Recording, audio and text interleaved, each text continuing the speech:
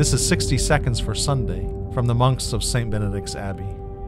In the Gospel this Sunday, Jesus enters the synagogue at Capernaum, and there he teaches with authority. We think of authority as something that we have by studying, by working, by our own will.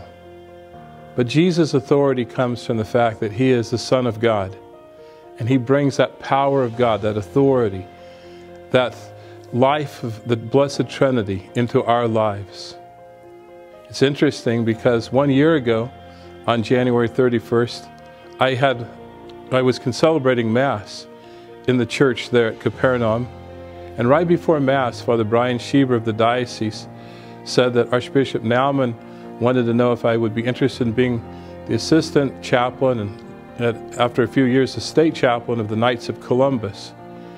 I thought of that event because what Jesus did on the shores of Capernaum, in that synagogue, among the people, he continues to do in our day, in our work, in our ministry, in our lives.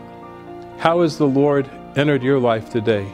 How has his authority affected what you do and say and how you live this day? For more from St. Benedict's Abbey in Atchison, Kansas, see our website, kansasmonks.org.